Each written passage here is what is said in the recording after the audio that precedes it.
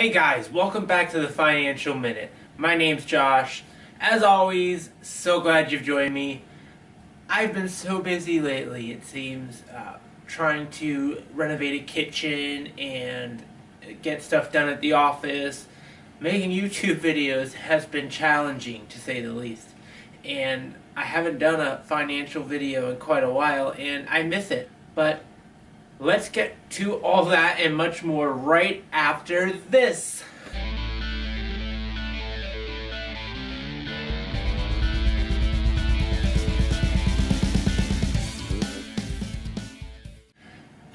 I'll be honest, we get a little bit down. It's hard creating content and you don't get a whole ton of views. You get some views.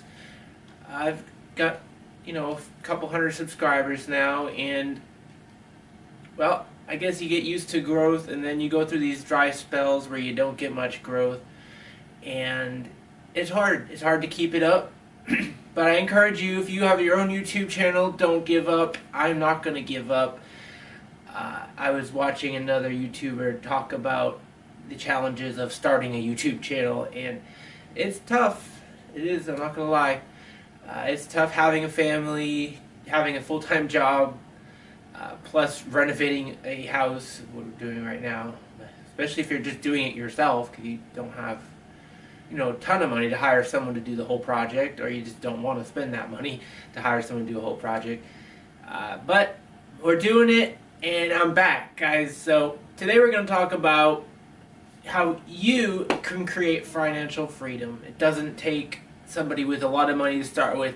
Even if you're as poor, there's ways to create financial freedom. It really all does start up in your mind. You gotta get there in your mind first. You gotta get to the point where you're saying, you know what, I'm gonna do what it takes. I'm gonna put in the time, the effort, train myself, educate myself. Education nowadays is free. You just gotta know where to look. You can train yourself on how to add maybe a new certificate to your education so you can move up the ladder a little bit in your job. Maybe you're at a dead-end job.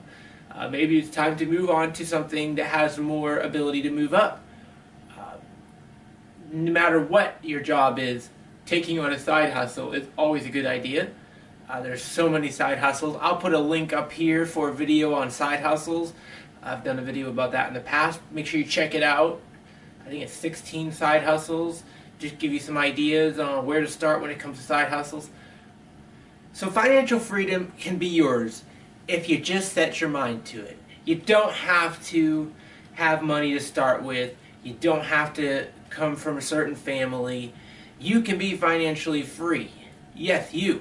Anybody can do it. It really just takes some thought out planning. What am I going to do? Am I going to move up the ladder where I work? Am I going to plan on getting another job? Am I going to get a side hustle? Maybe start selling or reselling some stuff on the side? Or, any other myriad of side hustles. Photography, videography, flipping watches, flipping cards, the list goes on and on and on. But I need a side hustle. I need to plan on moving up the ladder, or plan on getting the credentials to get a different job. That may cost a little bit. It might not cost anything. You know your situation. Maybe you're, at a convenience store, you work at a convenience store, but you can become the manager or the district manager, etc. You just gotta put in that effort and start applying. Maybe it means you have to move to a different part of the country where that job is available.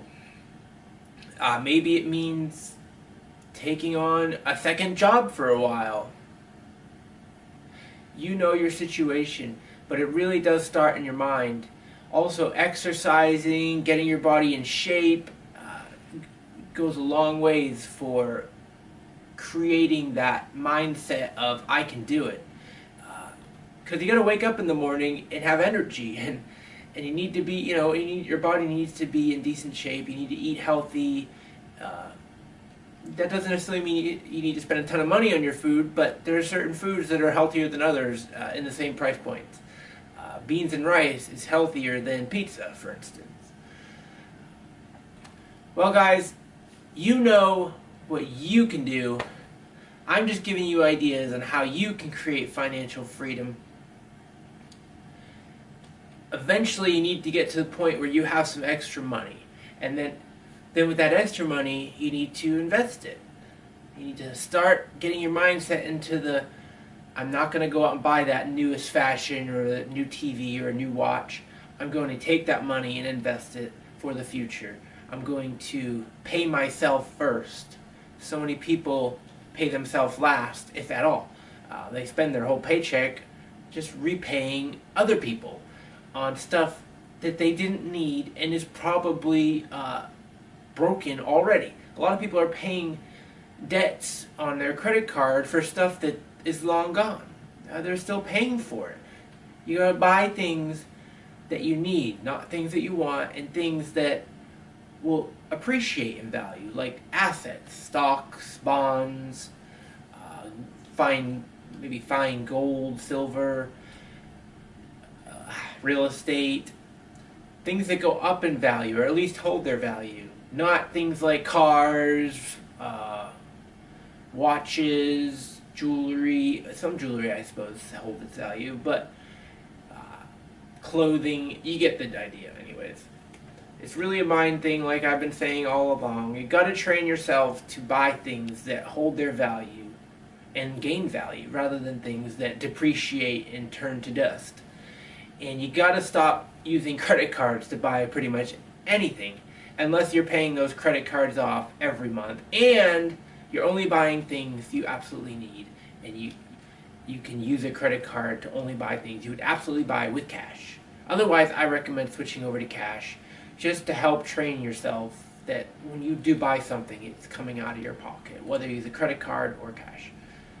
Well, guys, I rambled a little bit, but the gist of this video is you really need to get your mind and body, on the same page. You need to start thinking about what you buy and spend your money on, and create a budget.